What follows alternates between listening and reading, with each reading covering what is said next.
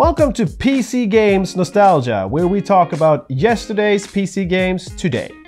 My name is Jimmy Wilhelmsson, and I will be your host for the next 20 minutes or so. The game we're going to probe into today is...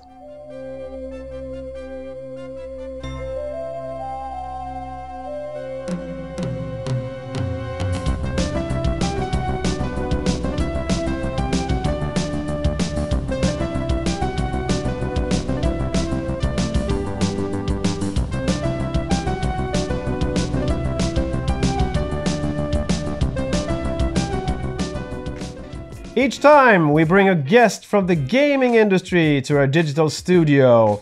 And today's honored guest star is Mr. Henrik Johansson. Welcome, Henrik. May I call you Henrik, by the way? You may, thank you. Thank you very much.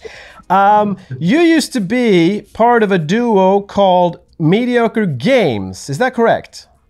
That's correct. And the last couple of years were 3 people. Yeah. 3 people, right. Please tell us about Mediocre Games. Oh, it was a very great time. We made, let's see, we were working for about 8 years and we've made about 1 game a year during that time. And it was fun. It felt like we were a very efficient team and we just did whatever we wanted to do. And it was fun and fast. And kind of riding the wave of the mobile games industry as that was developing. So Dennis and Emil are working on a voxel destruction game for PC now, I think. Right. And I started a new company called Longhand Electric, and I'm making an experimental dream exploration game. It's quite psychedelic. Okay. For PC also. I just released a video this Monday for the Day of the Devs event. You guys should check out. Okay. So when is that going to be finished? What's the name of it? It's called Overlook Trail. Okay. And it'll be out, I think, in about 1.5 years. So still a lot of work to do. But for me, this is a huge project. All the mediocre games were, I think, about 1 year on average in development. But this is, this for me, it's almost a 4-year project. 4 years? So, yeah. But, you know, we were working quite quickly, and I feel like I'm done with stress, and I can afford to take it a little bit slower now, and I want to enjoy making this game. And this game is also a game kind of about making games and about dreams, but also about aspirations. So I put some of my childhood game ideas into this game. Wow. And also there are some tributes in this game to games that I like, especially this game that we're going to talk about soon.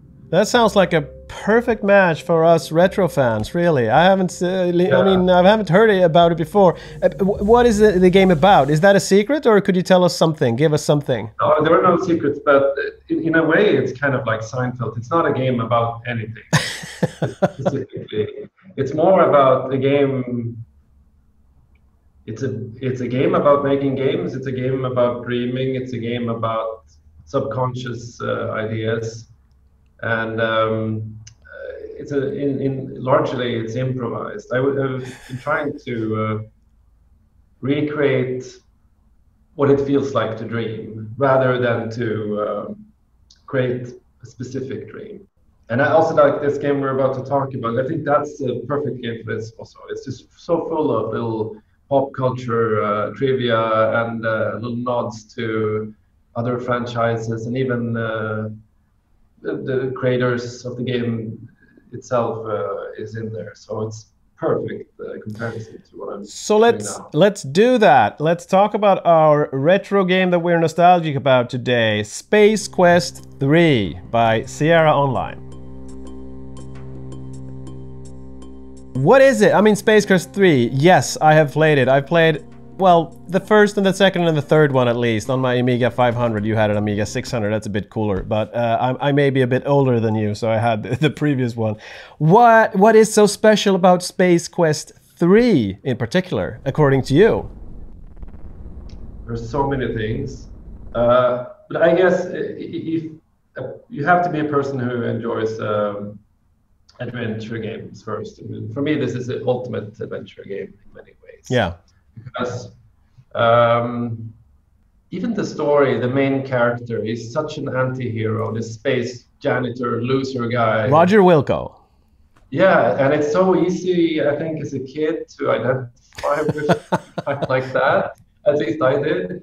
And I thought he was so, just everything against him, but still kind of charming, kind of like not always the nicest guy, but I don't know, it's just a fun player to explore the universe with. And there's such a rich universe with so many details and nods to different franchises. Like there's a bit of Star Wars and Star Trek and even Space Odyssey in there, and it's just so many details, and it's so much more than an adventure game. What is the story, really? I mean, I don't know. Or is there no story?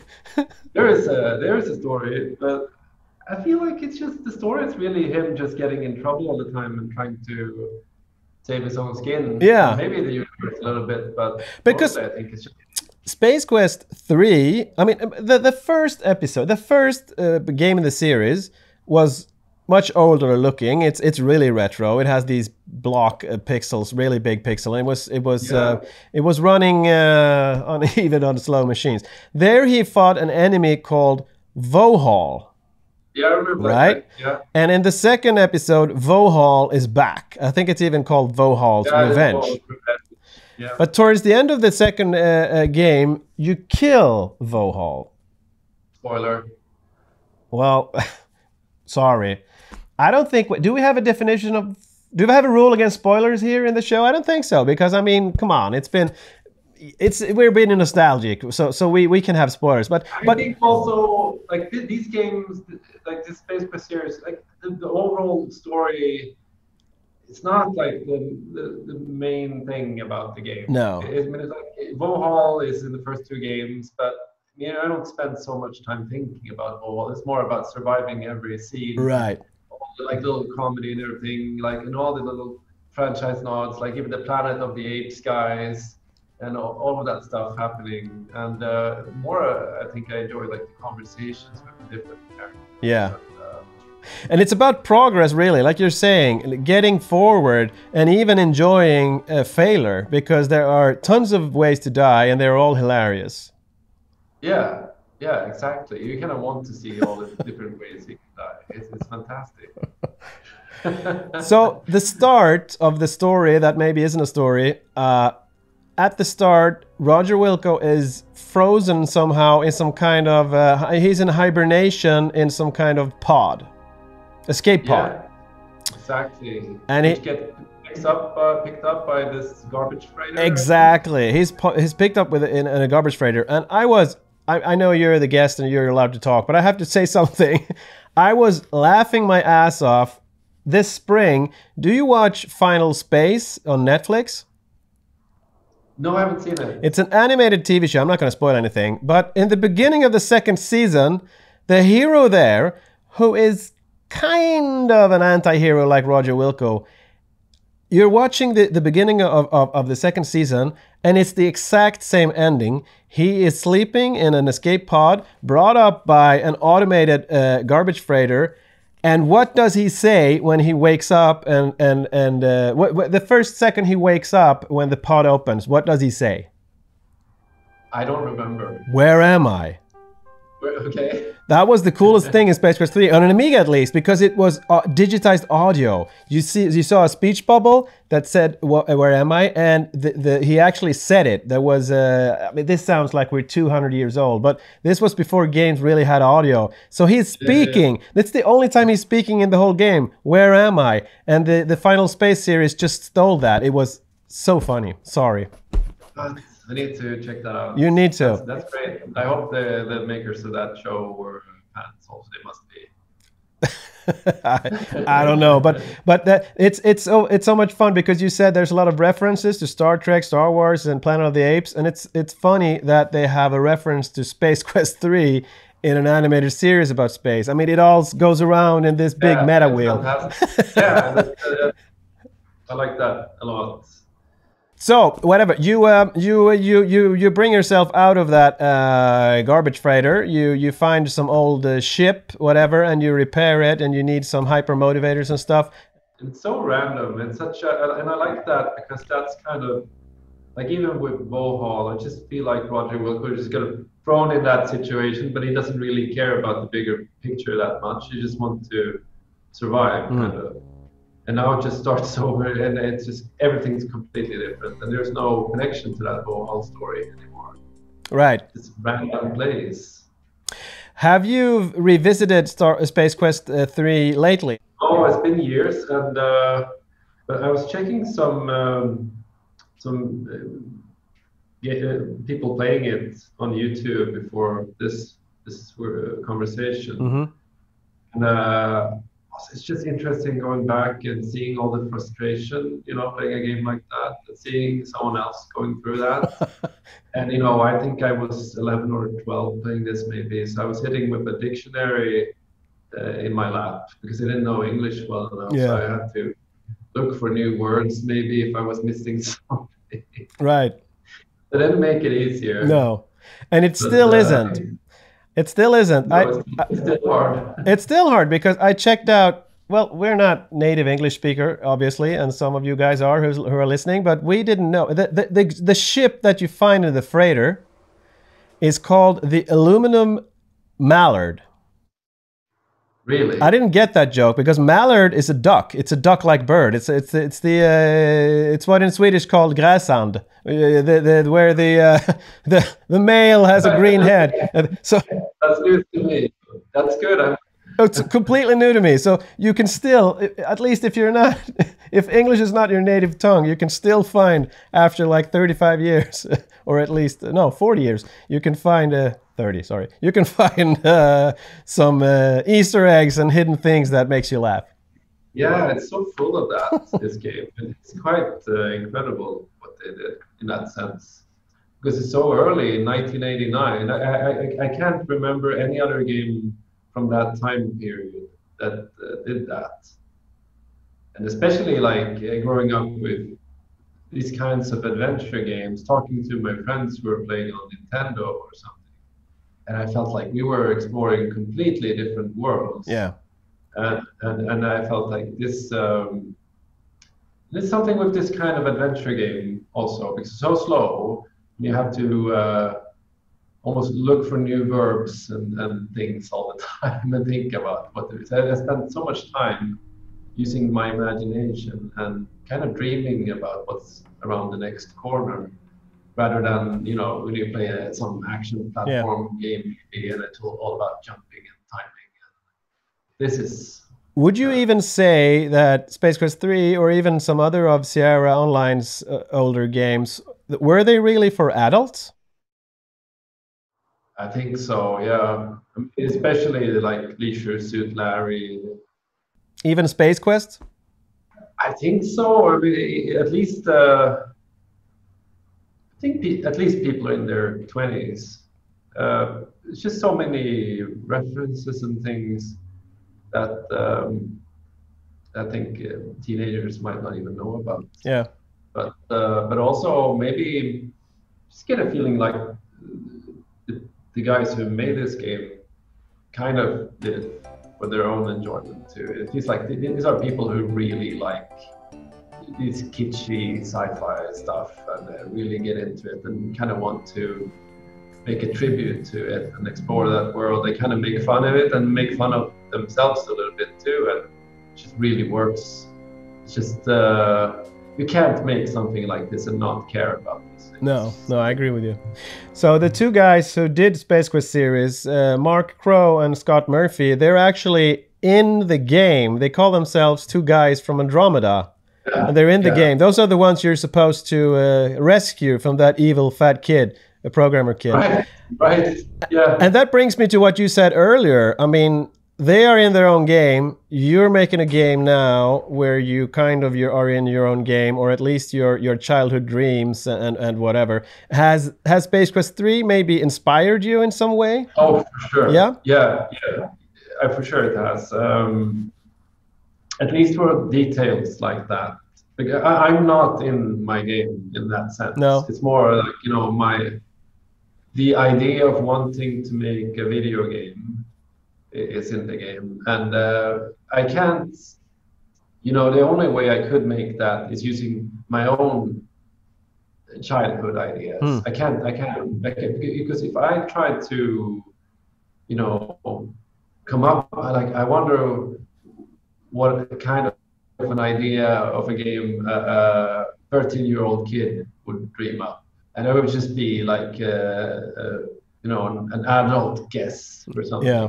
But I still remember what I was trying to do naively. And I just wanted to, as a service to myself, but also kind of just like as a meta game design idea, explore that, what it would be like to let that little kid be a game designer running a game design company now. But that's just a small fragment of Overlook Trail, because the game is much, much bigger than that. And it's not really, it's in no way about me as a person. It's just about, it's like a montage of ideas. And I think in a way, Space Quest 3 is the first experience I had in games that even comes close to that idea. Right. You can make so much, you can mix reality and fiction, and you can mix your IP with other IPs, but you only do it very subtly, so it doesn't really infringe on anything. Right. It's more like little tributes, and I just felt like that was very tastefully done and extremely charming. So for sure there might be a Space Quest 3 tribute in my game.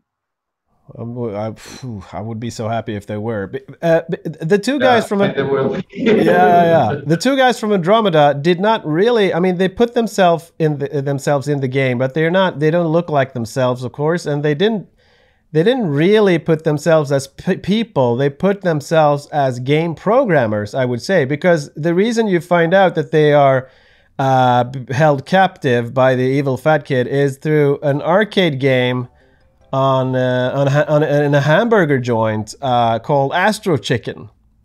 Yeah. You remember that? Oh wait, it was just the arcade game that was called Astro Chicken. Right. The game. The burger joint is called Monolith Burger. Yes. Now the game is called Astro Chicken, and once you beat the high score, you can see, I don't know, something about high score, and you can see their message that they're being held captive and blah, blah, blah. So you have to be really... That's how you found out? Yeah, and that's kind of a stupid way. But it's also a great way, because you have to play this stupid game. Fantastic way, because it's a commentary about games, and it's perfect. But the game was hard. I hated Astro Chicken. I thought it was really hard. It was like Lunar Lander. I kind of liked it. One thing I remember is that both the first and the second game had failures that did not show up until much later. I think it's in Space Quest 2, maybe it might be the first one, but I think it's 2, where you are meeting what is obviously an alien, you know, from the movies, the alien. It kisses you, hugs you, and just gives you a big kiss. And then nothing happens. It just moves away, and you're like, oh, they were only joking. And you play the game, and much later, you just fall to the ground, and there's an alien popping out of your body. So you die, and you have to you don't have a save game from that far back. So they basically destroyed the whole game for you. You just died hours later from that shit. It's a great way to prolong gameplay. Oh. Add a few hours, but it's very cruel. It's very cruel. But did they do that on many occasions, do you think? No, and they didn't do that in Space Quest 3. That's what I was going to say. I think they stopped doing that stuff. When you fail, you kind of fail directly. That Annihilator thing, the Terminator copy that is after you. I mean, when you meet him, he kills you instantly if you can't escape. We've talked about the fat kid with the robot fight. We talked about the Annihilator. Are there any special moments from Space Quest 3 that you personally remember being? I think my favorite moment or my favorite place is the gift shop in on that same planet, and that character, and for sure there will be something similar in my game. Because I loved that character so much. He's yellow, no? No, he's like turquoise, and he's got this kind of tank top, and it's like shaped like a cone almost. He's got these big eyes, and he's got a kind of like a afternoon shadow a bit, and it's just telling you this. And he's got these. Like you can buy a postcard from Dune. I mean Arrakis. Yeah. And all these little trinkets. He's really trying to sell you like there's this animal on a stick that's screaming. Right, right. All these useless things, and that place has been a huge inspiration for me. Strangely, but it's just because it's something I've never seen anything like that in a video game before. Because it's so mundane and super strange at the same time, and that combination really works for me personally. It's just weird and exciting, and also super boring and nonsensical. But I reckon you like that because you talked about Seinfeld earlier. I mean, things about doing stories about nothing, and that is really so. I mean, it's a guy standing in a shop. It could be the easiest thing. He's just standing there, and you're just buying things, but it's an atmosphere. He's a character. It feels like something. It feels fun. It feels weird. It feels. There is something you had some experience from that mundane thing. I think that's one of the reasons we like that game. Yeah, and it's something about that planet. Like there's this just huge wasteland, and there's a tourist trap in the middle of it. And there's this guy, and I think now when I'm being older, having been to the US a bit, and they have all these desert villages and small towns, and they have kind of places like that. Even in Sweden, I've seen places like that now. And that's just some crazy guy or woman decided to just start a weird, like where I grew up, there's a guy who, and I'm coming from the countryside in Småland, and there's a guy who's decided to make a huge dinosaur barn out in the middle of nowhere. I've been there. It's outside of Kalmar. Yeah. It's west of Kalmar. Huge. I've been there. Yeah. It's cool though.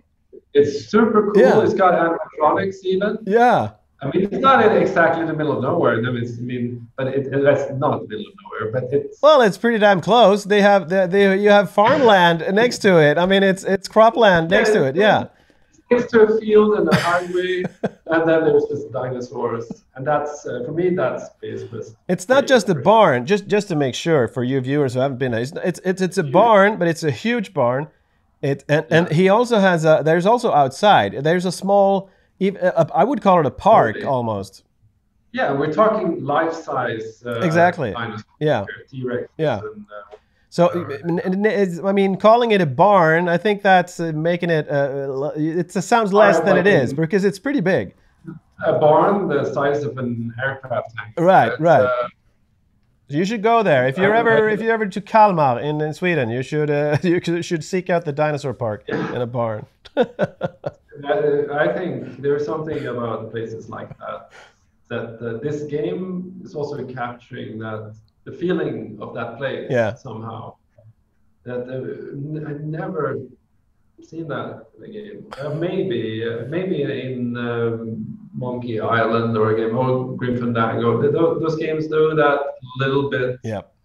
But it's rare, and it's quite a trick when they make it work. I think because you can get the feeling of this, even in pixel art. Like this is a real place almost. I can feel this weird planet and this crazy statue, and it's just eccentric and strange.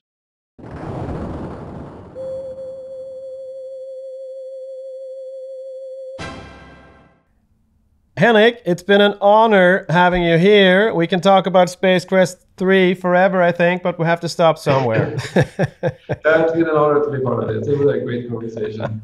I wish you good luck with your game that will be out in a year and a half, and I hope you get some good Space Quest 3 references in it, because we will definitely check it out. All right. Okay. Thank you so much. Take care. All right. Take care.